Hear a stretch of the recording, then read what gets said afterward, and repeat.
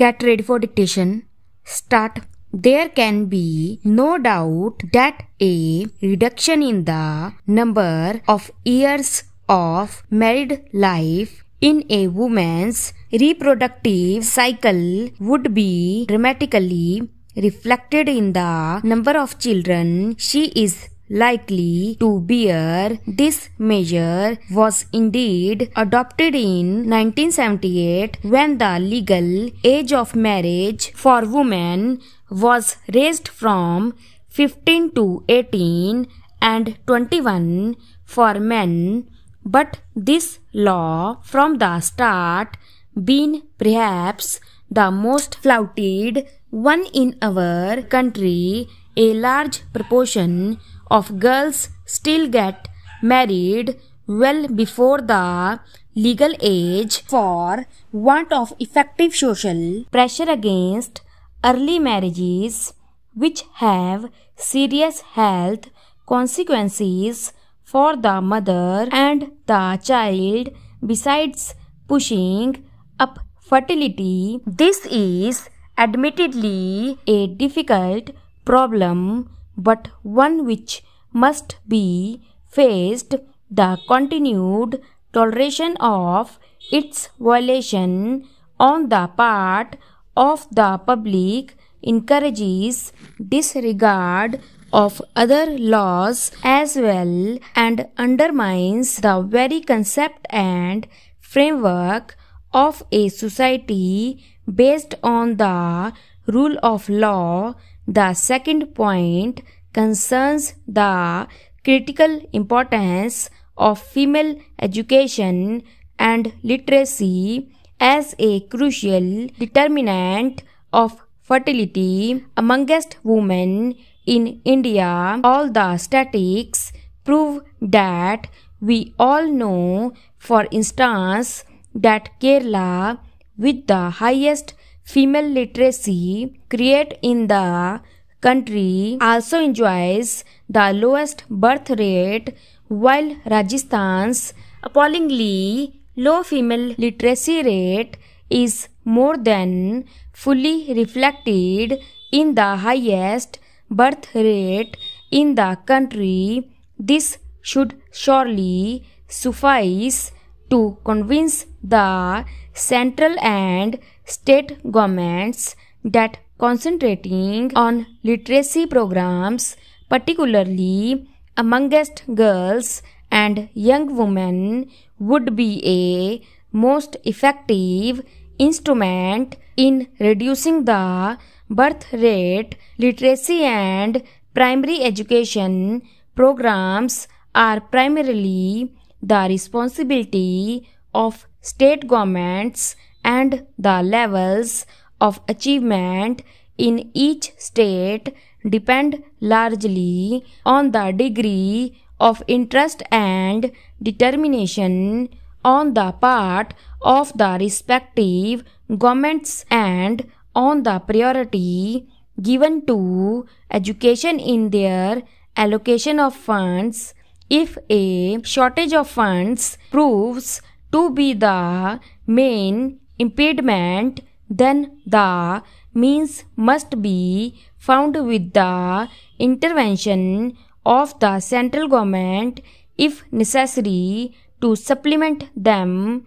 A major cause of our failure to achieve fuller and quicker results in our family planning and health programs has been because of a failure of communications. The act that large sections of our rural population have up to now been almost inaccessible except to their immediate neighbors because of their remote location and with no means of communication, with some variations.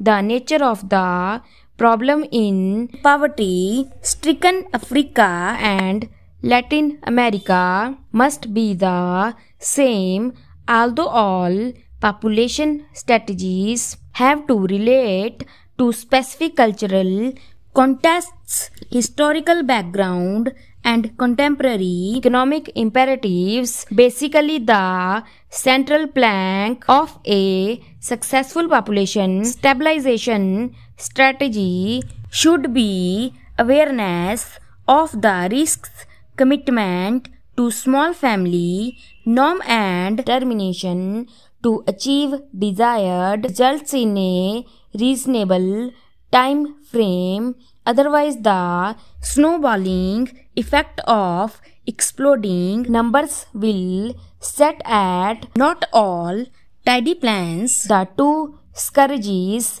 we still face are hunger and environmental degradation. Both are of global character and therefore demand global solutions. It is a dismal thought that 750 million of the world's poorest people earn to meet basic needs. In the words of activist former Prime Minister of Japan, hunger takes the lives of 13 to 18 million people annually. 3/4 of these are children under the age of 5. It is appalling that as we sit here now, 18 children die every minute because of hunger. Can we be complacent about this tragic fact? In the mid-40s, several demographers thought that by the year 2000 AD, the world would have a population of 3 billion. These estimates have had to be revised upwards. It is estimated now that by the year 2020, that is, in just another 3 decades, the world may have to cope with 8 billion.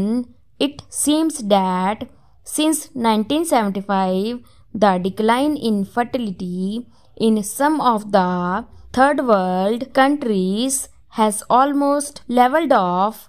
In India, the world's second most populous country, for instance, the fertility rate has got stuck at 4.8. That means that India will overtake China by the middle of the next century. In Indonesia, too, after the initial successive reduction of fertility to 4.3, the downward trend has been arrested. During my last visit to China, when I complimented China on her achievement in slowing down growth rate of population, senior leader of China voiced anxiety at the slowing down of the process of reduction of fertility because rapid growth might well threaten China's elaborate development and modernization strategies. Are we not overstretching the Earth's natural resources? There are fears that production of food may not keep pace with the needs of the growing population. There may not be enough water for all. The environment will further deteriorate, resulting in more frequent visitations such as seasonal droughts and floods. Shelter remains a critical problem. It can certainly get worse, as is visible from rapidly mushrooming slums in all big or small cities. Stop